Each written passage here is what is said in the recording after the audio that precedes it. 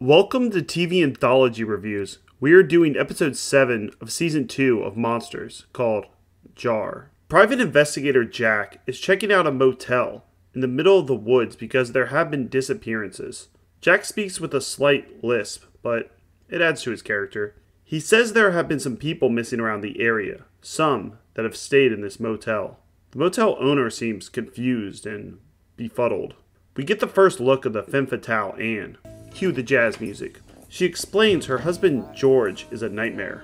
In the bar scene, the film noir vibe is in full effect, with deceit, lying, cheating, and sexual innuendos.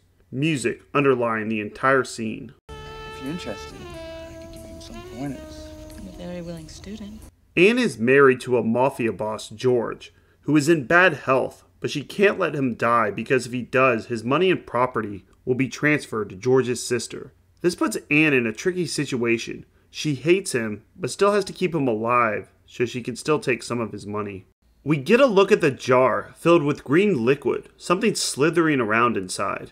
George knocks it to the ground, and the motel owner freaks out, but the jar does not break. The owner, Hallett, hands Anne a jar before she goes upstairs, a scene that does not go unnoticed by private investigator Jack. The motel owner, Hallett, says the jar is his special pickles that you should not open. It seems Anne found the perfect way to get rid of her husband and still get his money. She gives him a taste of owner Hallett's special pickles. Yeah, it's the facehuggers from Aliens, but green instead. The jar monsters swallow the entire body, leaving no crime scene. So George wasn't killed. He has just gone missing, and Anne can continue to spend his money and sell off his property. Her scream brings Jack to her room. It seems even she was surprised at how well Hallett's special pickles work. It's also clear at this point, this is a motel where people come to have someone disappear. She reassures Jack that her husband George just went out for a walk, but as Jack pokes around more, she finally confesses that she killed him. You should go to hell with an Oscar. All right, I killed him. I planned it, I did it, and I'm glad. The interaction between these two is good, keeping the viewer on his toes, knowing they are both playing a game. This type of tension was common in film noir movies, playing on the very real feeling of love and hate being intertwined. Remember the ride we took last night, Tiger? The money was buried up in the hills. You were taking me up there to give me my half, remember? You were taking me up there to kill me, Tiger. They settle their differences by sleeping together and decide they are stronger as a team, since little innocent Anne doesn't know much about real estate or dealing with all of George's assets, all $12 million of it. Jack agrees to help and split the money. She doesn't get her husband's money if he dies, but if he disappears, well, that's another story. She explains the monster grows out in the swamp and is sensitive to light. If you open the jar and it sees light, it attacks the nearest person. It swallows the body whole, leaving no evidence. They both leave with a jar just in case. And Mr. Hallett ships new jars, in case you need any. Don't look so surprised. How much do you charge for these things?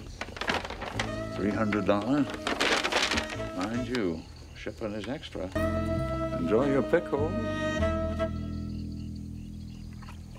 Great ending. It's open for interpretation, and I would love to see a part 2, but Monsters doesn't do part 2s.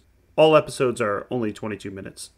Jar gets a 7 out of 10. The noir theme is not overdone to the point of being annoying, and it mixes in actual horror elements instead of just being a crime drama, like actual film noir movies of the 30s and 40s. The music is a bit overbearing at times, but it seems this was done to play on older movies that have blaring trumpets and orchestras during the scenes. The actors do a good job, but Anne was definitely the standout, capturing the beauty and cold calculation that is needed for the role.